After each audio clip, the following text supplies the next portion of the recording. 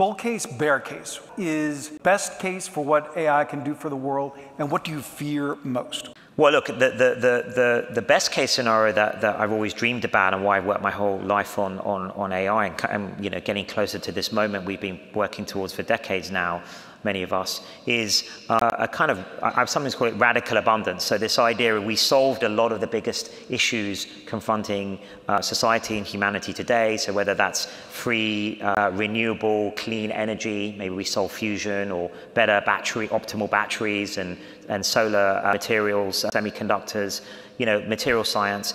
We've solved a lot of diseases. So then we're in a situation where, we're in this new era, post-scarcity era, and where potentially, humanity is flourishing and traveling to the stars and spreading consciousness to the galaxy. And what do you fear most?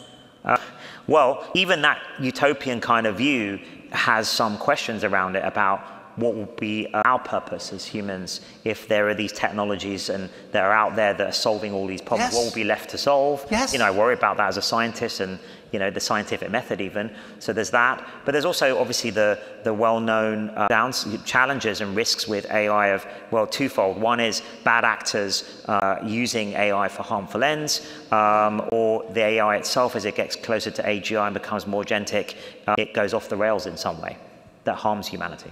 So